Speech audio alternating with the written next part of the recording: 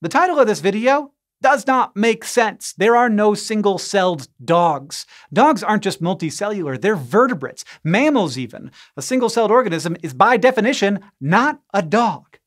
And yet, between 6 and 11,000 years ago, there was a dog. I do not know the dog's name. I don't even know if it was male or female, but we do know quite a bit about it. It was black or brown with more than a bit of coyote ancestry, and it came from an inbred population. And also, we know it had cancer. And to understand what happened next and how truly bizarre it is, you have to understand what cancer actually is. And I know what you're saying, Hank, I know what cancer is. And maybe you think you do. You think that cancer is a disease caused by an organism's cells malfunctioning and reproducing uncontrollably and moving to different parts of that organism's body. And that is true, but also, it's kinda not true. The question is, are the cells malfunctioning or are they succeeding? And to answer that question, you have to ask another one. Why do malfunctioning cells so often reproduce uncontrollably? Now, it's convenient to talk about evolution in terms of what it wants. But evolution doesn't want anything. One school of thought proposes that natural selection is simply successful traits and their associated genes succeeding and being passed on to future generations. And nearly every cell in a dog is trying to help the dog survive. This is what evolution is selecting for at the scale of the dog. Cells work together to keep the animal functioning so that the genetic material can persist in the current dog, but more than that, in the offspring of the dog. But sexual reproduction isn't the only kind of reproduction. Single-celled organisms often reproduce asexually, and natural selection, nonetheless, still results in evolution in those species, just more slowly. And we can imagine that inside of a dog, natural selection isn't just selecting on the scale of the dog, it is also selecting on the scale of the cell. Natural selection is not a complicated idea. If something can make more of itself, then there will be more of it. If a rat has a gene that allows it to have 1,000 babies, then that gene will spread throughout the rat population pretty dang fast. But if a cell inside an organism has a gene that allows it to have 100,000 or 100 million copies of itself, that gene will also spread through the organism very, very rapidly unless something stops it. And when that happens, when individual cells inside an organism evolve ways to replicate themselves unchecked, we call that cancer. One way of thinking about cancer is that it is simply the result of evolution acting on the cells of a multicellular organism rather than the organism itself. Now, this is kind of a hot take, but it's one that makes sense according to what we know. Cancer cells are evolutionarily successful, not for the organism, of course, but for the cell. Seen through this lens, cancer is not an organism's cells malfunctioning, it's kinda a return to a single-celled lifestyle. A step, at least. They still require you as a host organism, and since they usually hurt the host, you, in the process, it's not a great step. Still, your cells have become more like a pathogen. They have human DNA, but they have started living for themselves instead of for you, metabolizing, replicating, and evolving. So one way to look at cancer is that it is a single-celled organism with a multicellular organism's DNA. Now, evolutionary pressure on the organism level encourages lots of systems for preventing individual cells from growing unchecked, because when that happens, the organism can no longer pass on its genes because of how it is dead. But evolution at the level of the cell is hard to overcome. Natural selection is always selecting. Genes are always mutating.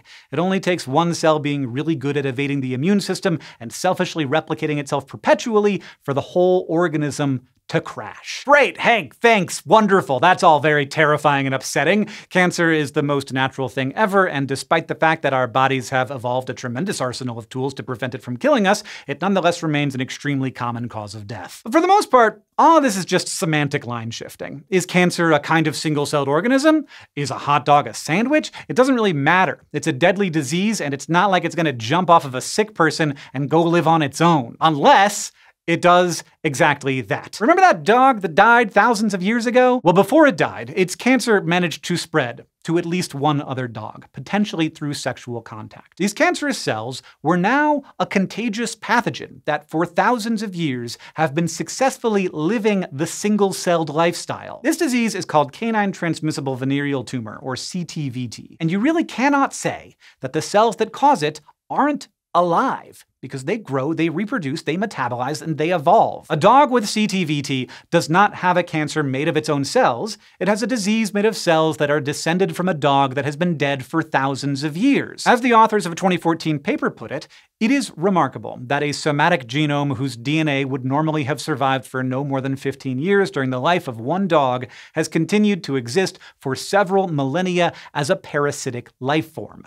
CTVT's survival and global dominance is a testament to the ability of the mammalian somatic cell genome to adapt and persist in a new ecological niche. In other words, this cancer, if you look at it a certain way, is a single-celled dog. Now, the success of CTVT is very weird and unusual. Cancer cells evolve to succeed inside a very particular environment, the body they are part of. And they evolve to evade the immune system of that one organism. That's why cancer jumping from one organism to another is extremely rare. Now, we're not entirely sure how CTVT did this, but other transmissible cancers have occurred in species that were in population bottlenecks, which just means that their population shrank a lot and the individuals in that group wound up being severely inbred. And it isn't difficult to imagine this happening to a population of early dogs. In a situation like this, CTVT would be able to jump from dog to dog because their low genetic diversity might have made it less likely that their immune systems would notice that those cells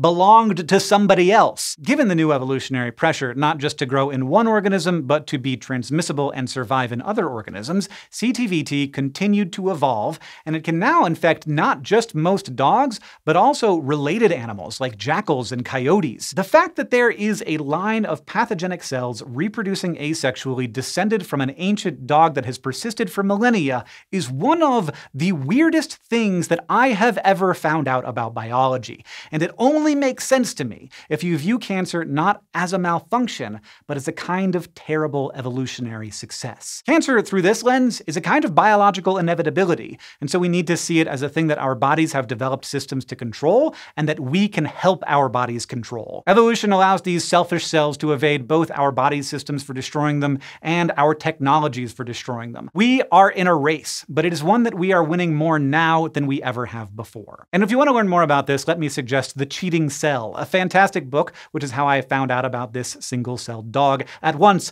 the smallest and the oldest dog on Earth. And if you want to learn more about how you can help SciShow continue making free science content for everyone, let me also suggest patreon.com/SciShow, where you can learn more about becoming a SciShow patron and all of the cool perks that go along with that.